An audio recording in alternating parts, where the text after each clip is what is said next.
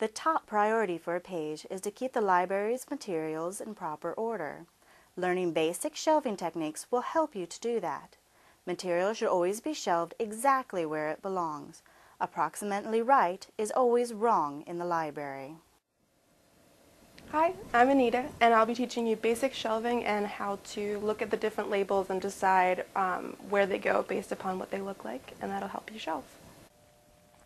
This is R with a pink stripe for romance, orange stripe for science fiction, green stripe for mystery, brown stripe for western, LT for large type, and the 3 on the end here, just regular fiction. And you also have to look out for looking for new items as you're looking through the shelf. See, this one here has the new right there. And that gets shelved in another place. You'll need to keep an author's work together and alphabetized by title. That means you'll need to look at the author's last name and then the first name of the author and then the title to be able to determine where it goes in order.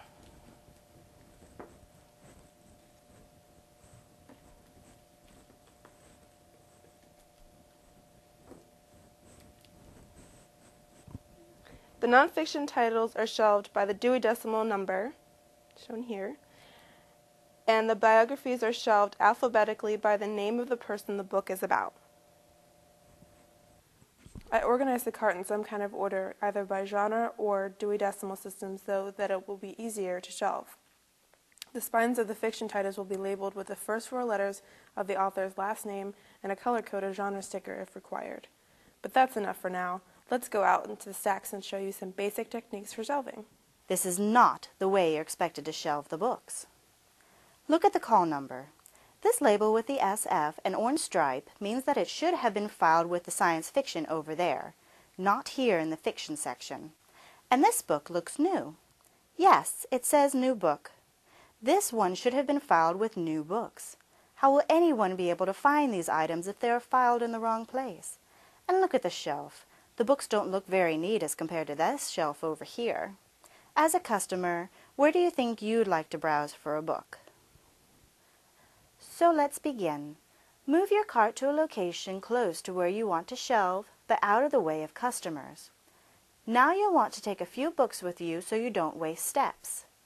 When you find the proper location for the book, be sure to look at the 5 books to the left and to the right so that you are sure you're not misplacing the book next to another misplaced book. Correctly shelve any books that are misplaced. If the whole section is out of order, there may not be time to fix it at the moment, so let your supervisor know. This is what bookends are for. Straighten up the books, but not so tight that when you take a book out, you won't be able to replace it. If the books are too loosely shelved, then a customer may pull out a book and end up putting it back in the wrong place. The spines of the books should be even with the front edge of the shelf whenever possible. Of course, if your branch has slanted display shelving, you will not be able to shelve items to the front edge. Just line them all up neatly. Since we want to merchandise the books, we may have to shift some books to the shelf above or to the shelf below, all while keeping the books in order. Merchandising involves displaying books so that a customer simply can't resist checking it out. If you follow these basic shelving techniques, you are on your way to shelving with little trouble. Ta-da! There you go. That's it. You're done.